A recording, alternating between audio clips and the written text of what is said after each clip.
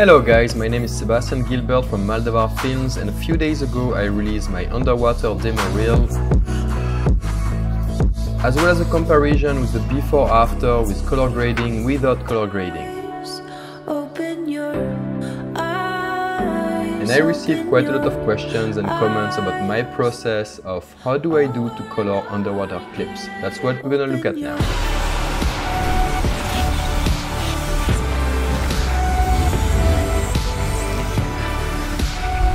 I put my clip down to my timeline and I make sure that I'm in the color workspace with the Lumetri scopes open as well as the Lumetri color tab. If ever it's not the case for you guys, click on Window and make sure that Lumetri color and Lumetri scopes are ticked.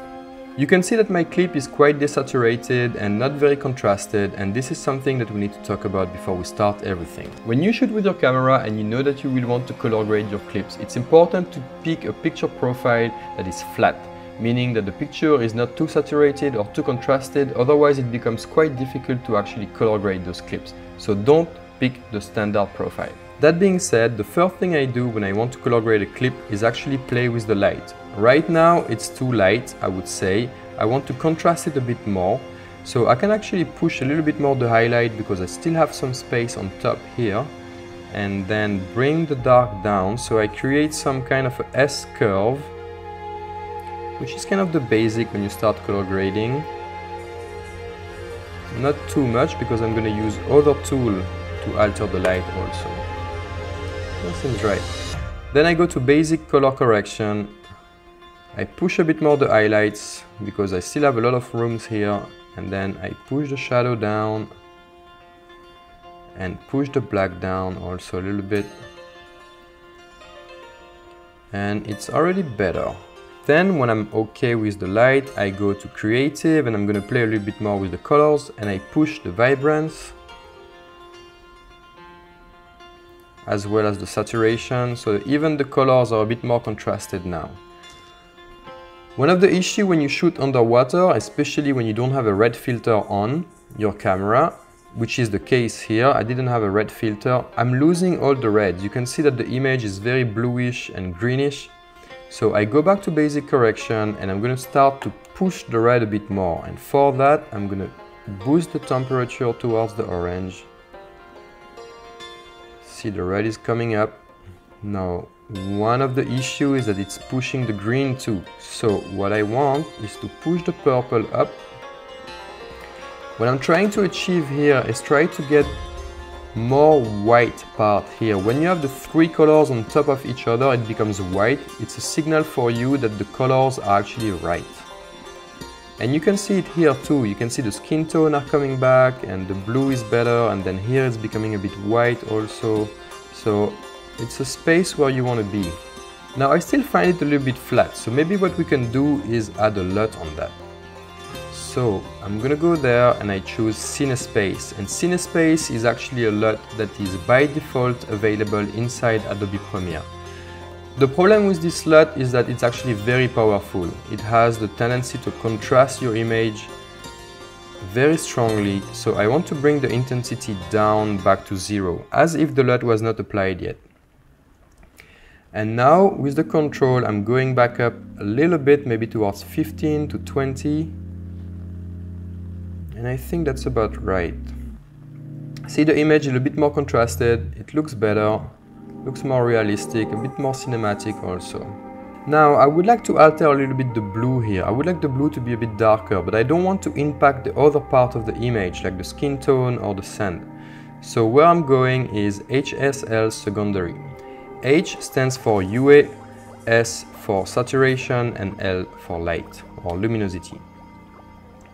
I want to change the blue, so I click on the blue and it automatically selects the blue. I click on this one, so it shows me on the screen anything that is colored is something that will be altered once I start playing with the colors. If it's white, it's not going to be touched.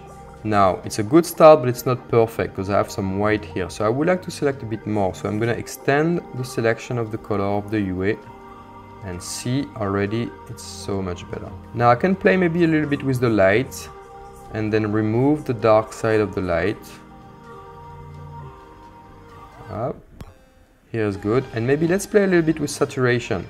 Here it's not saturated, here it's saturated. So if I remove the non-saturated part, I start removing the sand, which is a good start. Okay, I think we're not too bad now. I can click off, click on. All right. I'm going to push a bit the blurriness of the selection so the pixels are not too sharp, and when I will apply the effect, it's not going to be too obvious. Okay. So I said that I want my blue to be a bit darker. This bar here, if I go down, it becomes darker. If I go up, it's lighter. So let's bring it down a notch. And not too bad here. We're done with the first step and already the difference is very strong. It's so much better now, as you can see. Before, after. But we can do even better, and I'm going to show you how you can use adjustments layers to pinpoint just the skin tone or just the light or just the dark even further. I go back to my project and I pick an adjustment layer. If you don't know how to use it, click here, click on adjustments layer and then click OK. This one will appear inside your project. Bring it down to your timeline on top of your clip. And I would like to try to remove a little bit of this light bluish color that we have in the middle of the frame. Try to turn it as the sand, so the contrast between the water and the sand is even stronger. So I click on the light blue, click here so I have a better view of what I'm doing. And I start moving a little bit and try to select with the same process as earlier with the dark blue.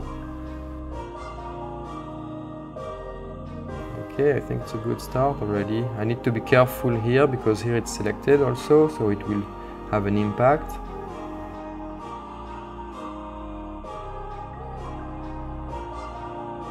So I want that to be a bit less saturated, so it's closer to the color of the sand that we have around here. So I push down the saturation and maybe I can push up a little bit the orange so it looks a bit more like the sand that we already have. Alright, not bad. Now we'll start one of the most important part, which is actually getting your skin tone right. I would like the skin of the freediver to be a little bit lighter and a bit orange maybe, a bit more contrasted. So for that I'm gonna bring one more adjustment layer on top of my clip, stay with the HSL secondary and click on the yellow-orange button. Click on this one and I'm trying now to select all the skin. I'm getting the skin, but one of the issues that I have is that I'm also getting the sand. So let's try to remove anything that is too light and only keep the dark side. So I can go down here, I'm removing the light, going down. I need to be careful because I might start losing the skin sometimes. See, if I go too down, the skin starts disappearing too, so I don't want to do that either. It's not perfect because as you can see, the sand is selected and not just the skin, but I will show you a way later on to actually remove this sand too. Now we're just going to focus on the skin. So the skin is a little bit too dark for my own taste, so I'm going to push a little bit so it's whiter. Not too much though. Okay. When you push it to be a bit lighter, it's nice also to push a little bit the contrast. Okay, now we're gonna play with the colors. So I'm gonna push this one towards the red and the orange, and you can see already how it changes. I can also use this one, and it's probably a little bit too orange now. So what I can do is also bring the saturation down. Bring the light a bit up, saturation a bit up, and I start having a result that I like now. But the issue is I have all this sand that is being selected. So what we're going to try to do is create a mask dedicated to the colors and try to remove it. As you can see, I'm drawing the line around the freediver. And if I check where the mask is being applied, it's only here. The sand is not affected anymore. So what I'm going to do, I'm going to click on this one, remove this, go back to the mask. I created a keyframe and I will go back to the beginning it takes a little bit too much of the sand here, so I'm gonna bring this one up, make sure that the freediver stay inside the mask.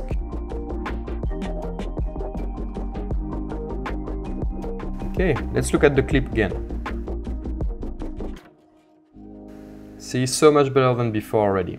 Now we might consider that the job is already done, but I would like to take it a little bit further by adding some drama to the scene by using a LUT on top of everything. I go back to the project, I add the adjustment layer, I go to the creative side, and this time I'm gonna add a black and white LUT. Mine is called Casino Royale, which is not by default inside Premiere, but you have many black and white LUT by default inside Premiere that you can use and that would work perfectly fine also. Now I end up with a black and white clip. I don't want that, so I bring the intensity back to 0 as if the LUT was not applied, and I slightly go back up until the result is what I'm looking for. And I think that's not too bad now. See if I remove the LUT before, after, I think it looks a bit more cinematic now. Now the job is done, but if you want to do things really well, there is one more thing that you can add. When you start playing with colors with Adobe Premiere, what happens is usually it adds noise. The image quality is kind of deteriorate a little bit, so it could be useful to add a feature that's called a denoiser, something that kind of reduce the noise that you have. This is usually a plugin that you have to buy online. This is what I have from Magic Bullet, and it's called denoiser. I go to my effect, denoiser already selected here, and I add it to my last layer where I don't have the mask. It takes everything. I go to the effect control, and because the amount of colors that I added is very heavy, maybe I can push it to 25 here to reduce the noise, and then sharpen the image a little bit more, up to 25 also. And now let's render. That's it for my process of color grading underwater clips. I hope that you've been able to learn one thing or two. If you have any question, don't hesitate to ask me inside the comments. Subscribe to our channel if you haven't done it yet. And thank you for watching. See you next time.